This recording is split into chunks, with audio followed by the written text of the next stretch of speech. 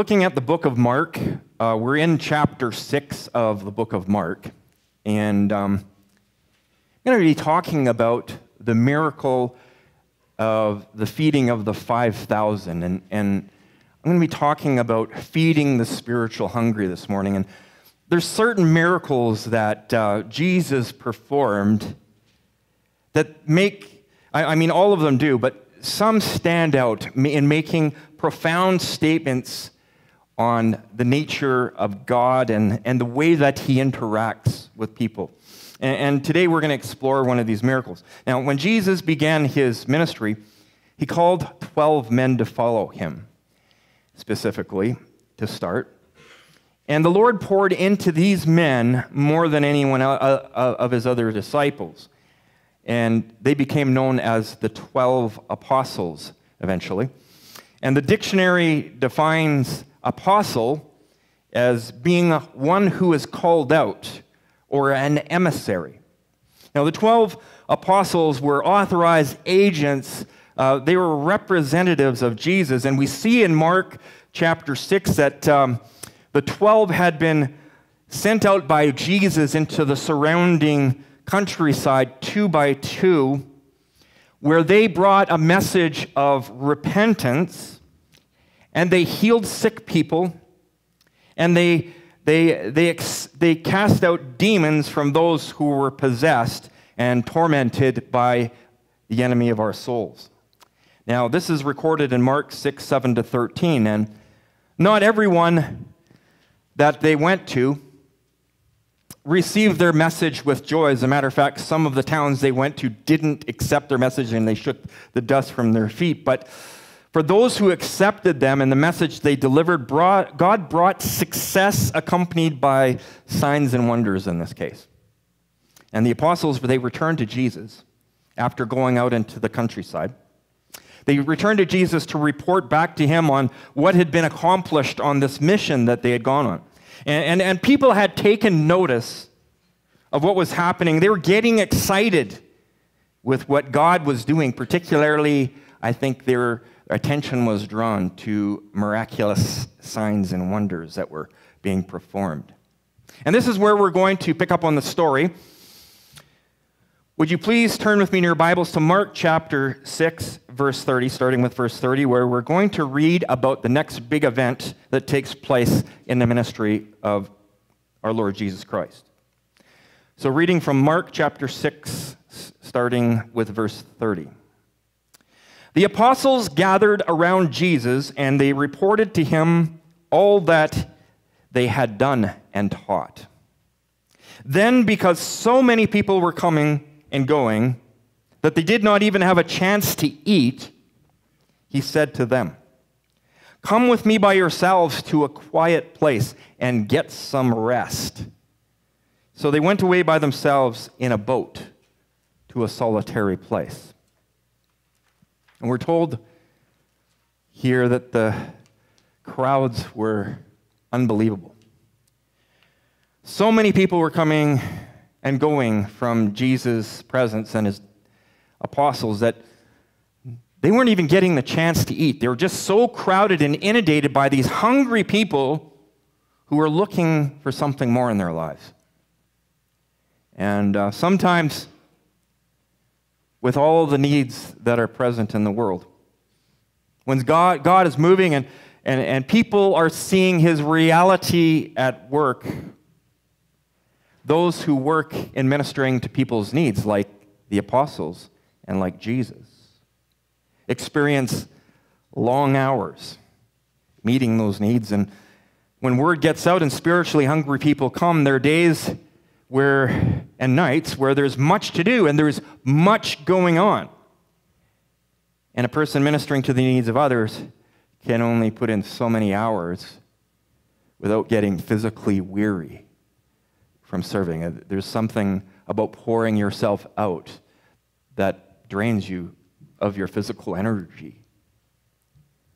Now, the wonderful thing about all this is, maybe you've experienced this as well, where you pour yourself out to the service of the Lord, in a ministry in the church. And sometimes you feel like you feel weary because sometimes the crowds of people can press in on you, and the demands can be extremely tasking. But Jesus is familiar with our physical constraints. He is.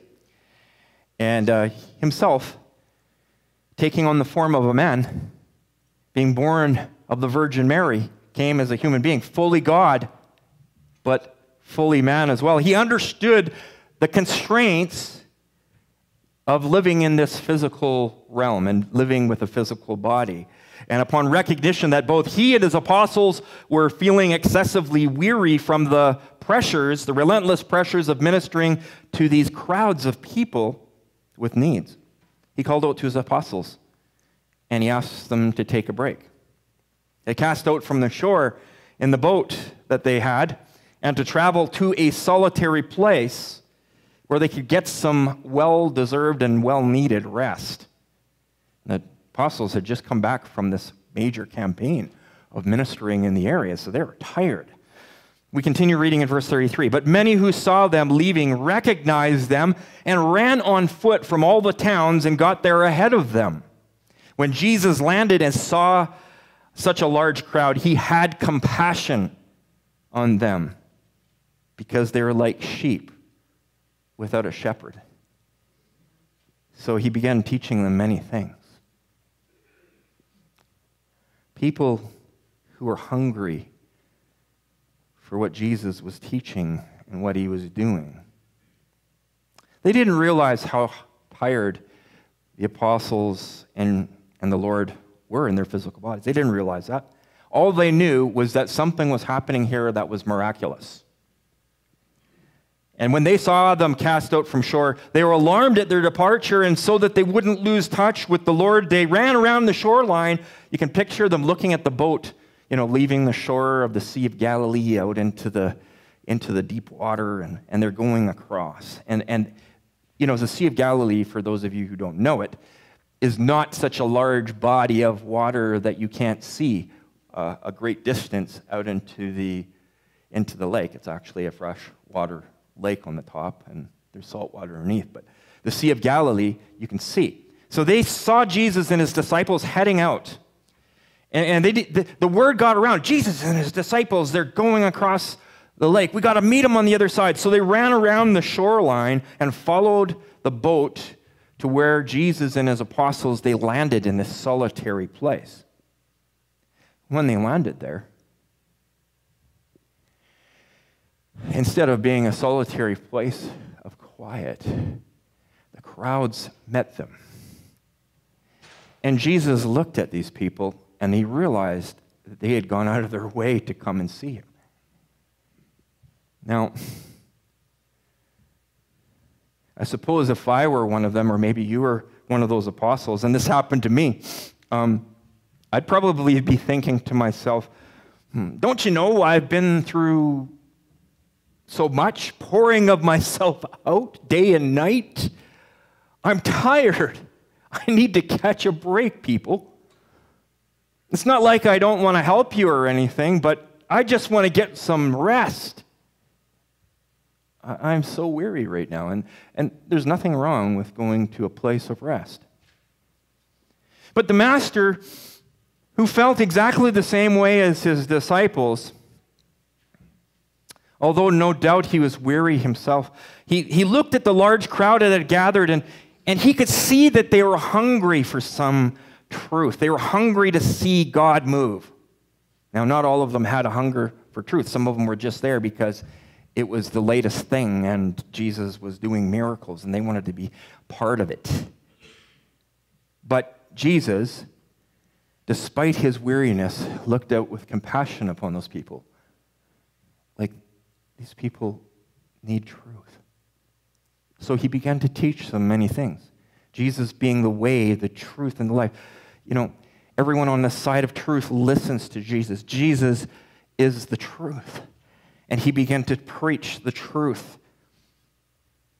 And what was Jesus modeling in this case? Those apostles were deadbeat, tired, and so was the Lord. But Jesus modeled to the apostles his sacrificial love Now, I don't think he was advocating workaholicism. He wasn't doing that. There were times when Jesus went off on his own to pray and took a break and a rest. But there's sometimes when in the routine that God has placed us in where someone will come to our door and knock and say, I need help. My friends, that's not the time to say, listen, I'm sorry. I'm too tired to deal with you today. See, Jesus modeled this sacrificial love. A former Bible college professor of mine recently posted this meme on Facebook, which said, one of the most important keys to success is having the discipline to do what we know, what we should do, even when we don't feel like doing it. I'm sure Jesus was weary. Even though he was weary and tired, he exemplified what it means to do what's right sacrificially because of love for other people. He put the needs of others ahead of his own. And being a thoroughly other-centered person, Jesus stepped out and he began to do the work that the Father had called him to in this circumstance. And what followed, my friends, what followed was simply glorious. And reading from verse 35 of our text, we're told, by this time it was late in the day. So his disciples came to him. This is a remote place, they said, and it's already very late. And you can almost hear them hoping that there would be a bit of a break, right? Send the people away so that they can go to the surrounding countryside and villages and buy themselves something to eat. Well, when you carefully consider the conundrum that was before them, both Jesus and his apostles, they saw exactly the same need amongst these people, amongst the throngs of people. And the disciples' solution was to get rid of the need by getting rid of the needy people. But the Lord Jesus had to teach his young apprentices something about the power of God and his sustaining work, even when we come to the end of ourselves. The Lord Jesus said in 37, he answered, you give them something to eat. Wow, they weren't expecting that now. You give them something to eat. They're looking out at this crowd of people. They said to him, that would take more than a half year's wages. Are we to go and spend that much on bread and give it them to eat? You can imagine this look of bewilderment on the apostles' faces and the other disciples that were with them. Jesus, you can't be serious. This is a very large crowd. I mean, it's not just like 10 or 20 people here. I think it's probably likely that none of them had ever seen a crowd this large gathering in one place before. Now, we don't know all the emotions that each of the apostles had. They likely had a mixed bag of emotions. Some possibly had a little bit of anger. I don't know, maybe cynical. Or just blown away by this request. I mean, we don't know, but after working so hard for the kingdom of God, the whole episode that they were seeing was taking away the peace and quiet that they were looking forward to. They were looking forward to spending alone time with Jesus, quiet time with Jesus. And here's all these people. There's more than 5,000 men. We don't know exactly the number of all the people there because it says 5,000 men in number for just one simple meal. It would cost half a year's wages for a working man, and it would be simpler just to send them away, and that way they could kind of get the break they needed, and then they could pick up with it later. I don't even think at this time they considered the fact that Jesus might just provide food for this crowd with a miracle. Now, how many times when you and I enter an impossible scenario that we see in our lives come across our paths, and it looks just like we can't possibly meet the need here. We can't possibly go further because we're spent. How many times has that happened in our lives if you've been a believer for any number of years?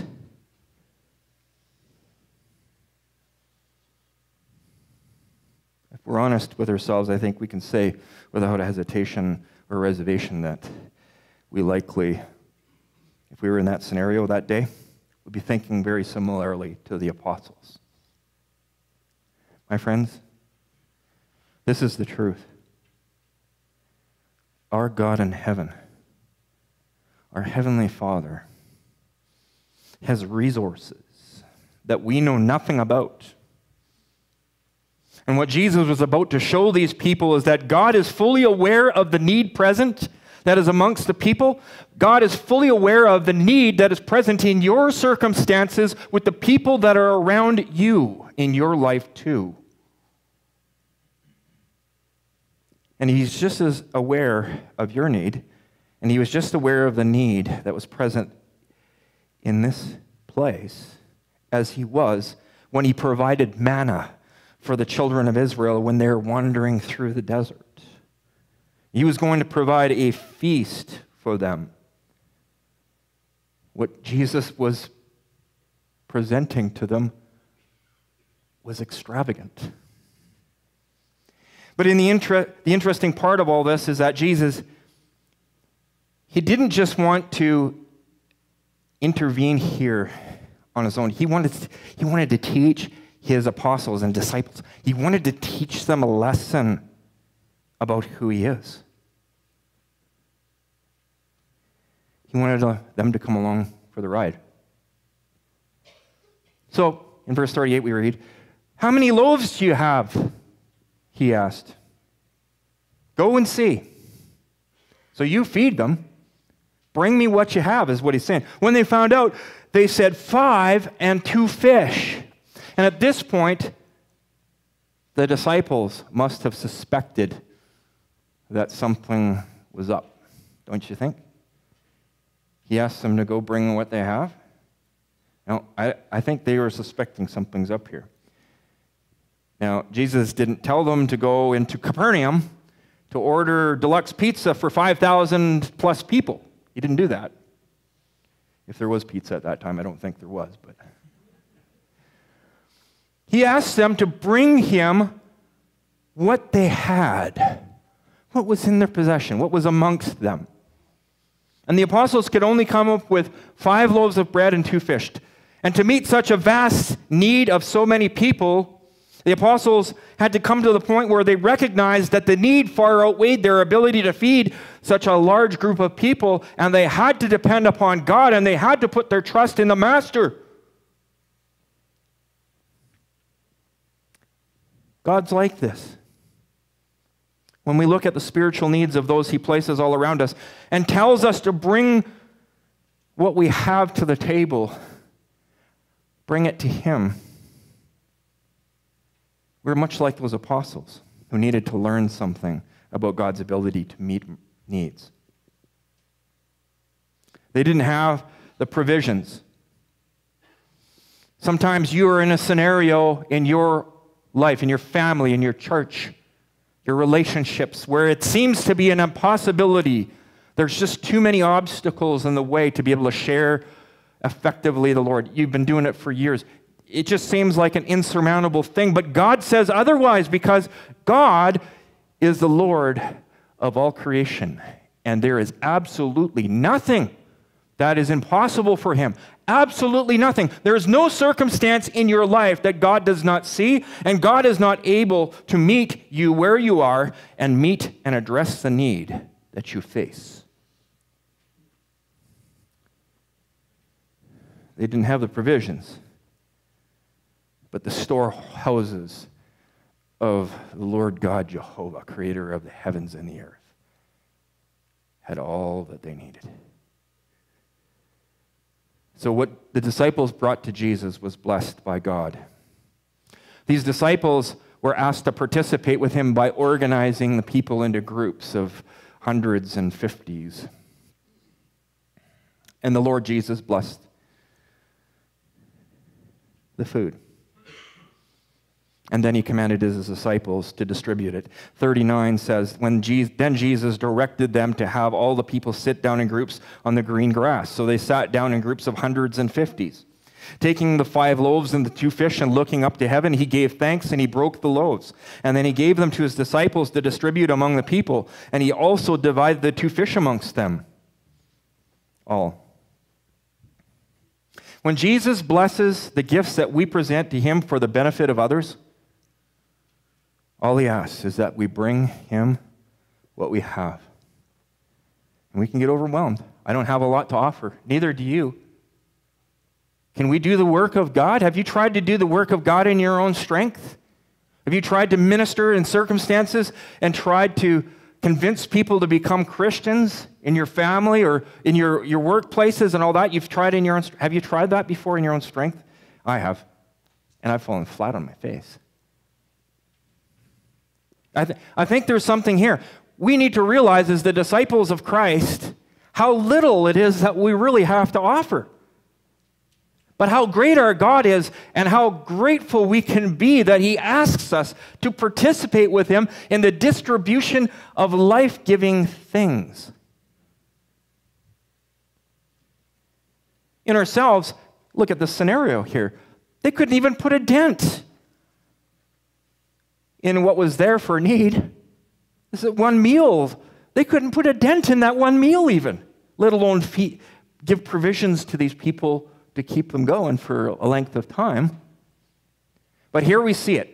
The miracle took place. Jesus blessed it, and he asked his disciples to break it and to pass it out. And what does it say in verse 42? They all ate and were satisfied. And the disciples picked up 12 basketfuls of broken pieces of bread and fish. And the number of the men who had eaten was 5,000. The 12 baskets of leftovers represented God's provision for the whole nation of God's chosen people. All 12 tribes represented in the overflow and the abundance. God is able to satisfy the hunger of all of his people, the spiritual hunger of all his people. And what's really interesting in this story that followed, you can imagine the stir that would have caused this group of people to get all worked up and excited with what they were seeing. Can you imagine? You're there, and as the bread goes out, they look and, oh, hey, I just broke a piece of that off, and it grew. It's boom. They couldn't understand. It was a miracle. The bread and fish came out of thin air as the disciples distributed what Jesus had blessed. And in the follow-up, you see, what happened after this, I'm going to jump into John for just a bit. See, after this occurred, they were all just amazed. Wow. I'm sure they were talking amongst each other. Wow, look at what's happened here. Look at this miracle. And then Jesus and his disciples, after this miracle, they went back out in the boat, took off out into the lake. Hey, where are you guys going? Hey, Jesus and his disciples are going there. Let's follow them. So they ran around the lake again. This crowd was relentless. They were so excited to see this miracle. When they found him on the other side, it says in John chapter 6, verse 25. John chapter 6, if you just flip there. This is kind of a follow-up and a tie-in to what we're talking about here. When they found him on the other side of the lake, they asked him, Rabbi, when did you get here? Jesus answered, very truly I tell you, you are looking for me, not because you saw signs I performed, but because you ate the loaves and had your fill. Do not work for food that spoils, but for food that endures to eternal life, which the Son of Man will give you. For on him, God the Father has placed his seal of approval. So I'm sure all these people, these 10,000 people or 5,000 men and however many children and women that were there, they're like, wow, is this the beginning of the Messiah's reign? He's going to raise us up as an army, and he's going to feed us just like the children of Israel in the desert. We're going to get fed by the manna, and he's going to rise up as the Messiah, be this great military leader, and go and kick butt on those oppressive Romans. Oh, I'm in on this. Give me some more bread, Jesus. We like the bread, and we're with you on that one. And then Jesus says that, what I just read. Then they asked him, well, what must we do to do the work that God requires? And Jesus answered, the work of God is this, to believe in the one that he sent. Okay, Yeah, we're good with that so far. So they asked him, what sign will you give then that we may see it and believe you? Can you believe that? He just made bread and fish come out of thin air and fed 10,000 or whatever many thousand people. And here they are asking, what sign will you give to us that we may see and believe you? What will you do? Our ancestors ate manna in the wilderness, as it is written. He gave them bread from heaven to eat. So see that connection? Jesus said to them, very truly, I tell you, it's not Moses who has given you the bread from heaven, but it is my Father who gives you the true bread from heaven. For the bread of God is the bread that comes down from heaven and gives life unto the world. Sir, they said, always give us this bread. Always. We want the manna. Come on. Bring on the manna. We're with you. Then Jesus declared, I am the bread of life. Whoever comes to me will never go hungry, and whoever believes in me will never be thirsty. But as I have told you, you have seen me, and still you do not believe. All those the Father gives me will come to me, and whoever comes to me I will never drive away. For I have come down from heaven, not to do my will, but to do the will of him who sent me. And this is the will of him who sent me, that I shall lose none of all those he has given me, but raise them up at the last day. For my Father's will is that everyone who looks to the Son and believes in him shall have eternal life, and I will raise them up at the last day. Wow. This is Jesus revealing his true purpose in performing this great miracle. Jesus, as the Savior of the world, would give himself to be the bread of life for a starving world on that old rugged cross. They would sing, Hosanna, glory to the name of the Lord, as he came into Jerusalem, and they'd lay palm branches down before him. And then Jesus, rather than becoming what they thought he should be, gave his life on Calvary so that others might have eternal life. You see, Jesus was trying to explain to them that he was the bread that they needed for spiritual life, that the bread was in him. Yes, it was distributed through his servants, as it is today, through you and through me. We break the bread and pass it on. We're satisfied by it, but we share it with others around us. There's more than enough for the grace of God to be distributed from Jesus to satisfy everyone's spiritual hunger. 12 basketfuls represents the overflow, the fullness, the full number of God's children and more. As the disciples of Christ, we can learn we should never doubt God's supply of our needs. He will supply all of our needs according to his riches and glory. The Lord can supply what is needed under any circumstance, and we don't have to worry about physical food because God's going to supply our needs. But more importantly, we don't have to worry, and this is where this drives home. This is a spiritual lesson. We don't have to worry about spiritual food because God will supply the need we have for spiritual life, for eternal life that does not end in the brokenness that we see in the physical realm, in our bodies, in the physical time that we spend here. As the Lord's servant, just as in the day, servants today, just as in the day of this miracle, we recognize there's hungry people around, spiritually hungry. And the gospel goes forward, and people hear the gospel, and they have the opportunity to respond. They're hungry, and some of them don't even know what they're hungry for, but they sometimes, when we go out and we share, people get it wrong. They're looking at Jesus as being the satisfier of their temporal needs. That, oh, if I accept Jesus, my life here on the earth is just going to go, wahoo. I'm going to be healthy. It's going to bring health to my physical body. I'm going to be wealthy. I'm going to have all this extra cash that will help me live in comfort.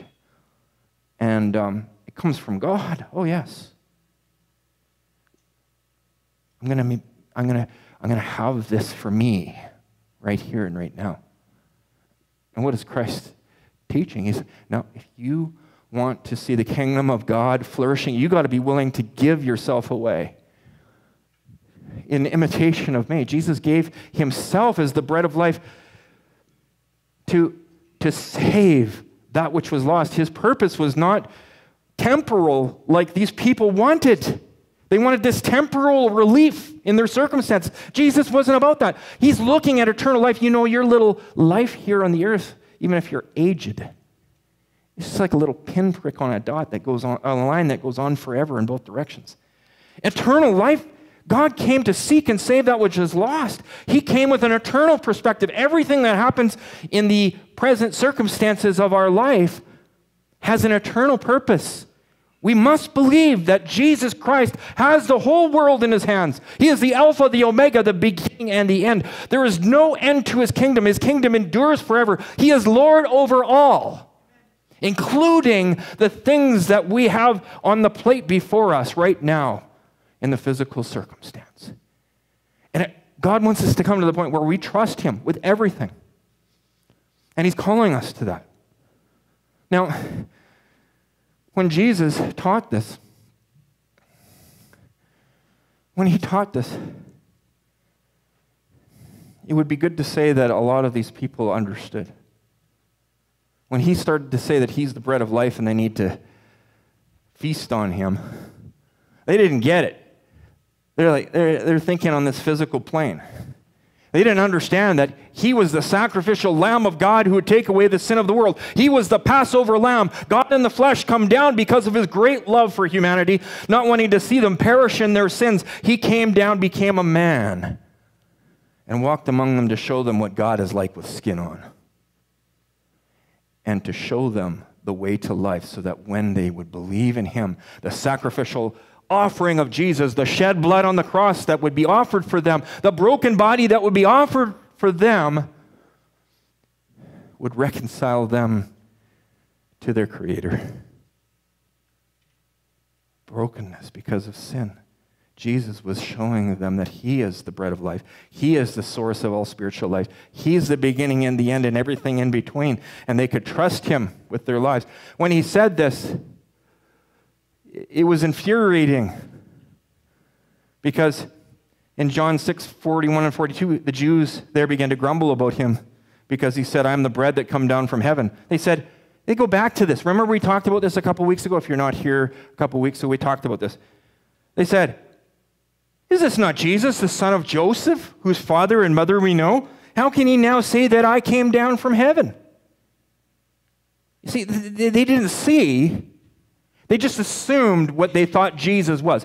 Jesus was some kind of magic genie that was just going to bring them everything they wanted in this world. They didn't want to accept the fact that he came from heaven. They saw him grow up in Nazareth and the word got around. But they didn't know what happened in Bethlehem, or they didn't believe it if they'd heard it. They didn't know Jesus wasn't actually born in Nazareth. He was born in Bethlehem, and he was born from his mother, but he wasn't the biological son of his father, Joseph. Joseph was his adopted father. His father was Father in heaven, born of a virgin, the spotless Lamb of God. They didn't see. They didn't recognize him. And Jesus clarified it. He said in John 6:43 to 51, "Stop grumbling among yourselves," Jesus answered. "No one can come to me unless the Father who sent me draws them, and I will raise them up at the last day. It is written in the prophets, they will be taught by God. Everyone who has heard the Father and learned from him comes to me. No one has seen the Father except the one who is from God. Only he has seen the Father. Very truly I tell you, the one who believes has eternal life. I am." Notice how he says, "I am. I am the bread of life." Your ancestors ate the manna in the wilderness, yet they died. But here is the bread that comes down from heaven, which anyone may eat and not die. I am the living bread that came down from heaven. Whoever eats this bread will live forever. This bread is my flesh, which I give for the life of the world. And Jesus lays it out. You know what happened? That day, despite this great miracle that occurred, the day before? That day, many, many, many of the people that were following, looking at Jesus, asking him to meet their needs, fell away, and they stopped following the Lord of glory. My friends, don't be discouraged when people reject what you put before them. When you bring them the bread and they take it and they're thinking about it and it sinks into them, don't be surprised if when they hear the gospel in its entirety that they push away and say, no, we're looking for a different kind of Savior. We're not looking for the Savior that Jesus, you say that you are. The gate is narrow. Wide is the path that leads to destruction, and many there are that follow it. Narrow is the gate that leads to life, and few there are that find it. Jesus laid out the truth. But what was said in John 1:10 and 12 was true in this day, and it's still true today. He was in the world, and though the world was made through him, the world did not recognize him. He came to his own, and his own did not receive him, but to all who did receive him, to them who believed in his name, he gave the right to become the children of God. And that is the truth that sets people free. And when Jesus saw all these people walking away, after all that he had done, even in that circumstance, when he saw them walking away, in John 6:67 and 69, he says to his core disciples, you do not want to leave me too, do you? And Jesus asked the 12. Simon Peter answered him, Lord, to whom shall we go? You have the words of eternal life. We have come to believe and to know that you are the Holy One of God. Amen. See, as many as received him, to them gave he the power to become the sons of God, the daughters of God. God's called you. It's not going to be always easy. God's not always going to drop things into your plate that are painless. Sometimes you'll have to bear a cross. Sometimes you'll have to bear scorn and rejection from those who will not believe. But know that the Lord is with you. Jesus has the words of eternal life. He's called you. If you're here this morning and you have never surrendered your life to the Lord Jesus Christ, today can be the first day. There's eternal life in him. If you're here and you're discouraged because things just aren't going well, you're tired, you've just been spurned even. After God's done so many great things in your life, you present the gospel and they turn away and they go, what is that? That's not what we want. Never give up. See, Jesus didn't give up here. Jesus continued his ministry, and he took the cross for you and for me. He died so that we could have life. And to us, this is the encouragement that if he was raised from the dead, we too will be raised on the final day. We too will inherit the life that Jesus represents. We don't have to be afraid, and we don't have to worry, and we don't have to get twisted out of shape when it doesn't work all that well out for us here in the earth. Jesus has those words of eternal life. And he's calling you to follow him, to be an imitator of him, to pick up your cross daily and follow him. That means dying to self and living for the gospel of Christ. Amen. Would you bow with us in prayer?